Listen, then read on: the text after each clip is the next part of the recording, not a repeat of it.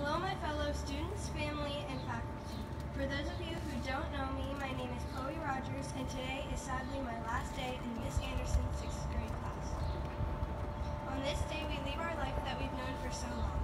If you're like me, Zamora has been your home for the past 7 years. It's faculty, your family. You made friends that will hopefully last you through high school and into your adult life. I hope that walking away from here, I can call each and every one of you my friend. This place has had a lasting impact on my life, and each year brought something new. Kindergarten was the first year somewhere new, and we met the people we would be with for all the years to come. First, second, and third grade were huge learning and social years. Fourth grade brought exciting changes to the big kids side, PE with a different teacher and harder school. In fifth grade, our friends changed, and we matured a little more. We have gone through so many experiences just this past school year, though. We went to the movies for Christmas, got our adorable kinder pals that look up to us like we looked up to ours.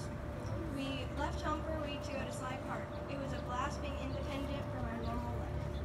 We came home, did a Greek God report, and took our major tests. We went to Alcatraz and visited a college for a peek at our future. We've been through and learned so much in all our years here at Zamora Elementary. I can't thank the teachers and staff enough for all they have done. So to all my classmates, thank you, good luck, have a great summer, and go Zooms!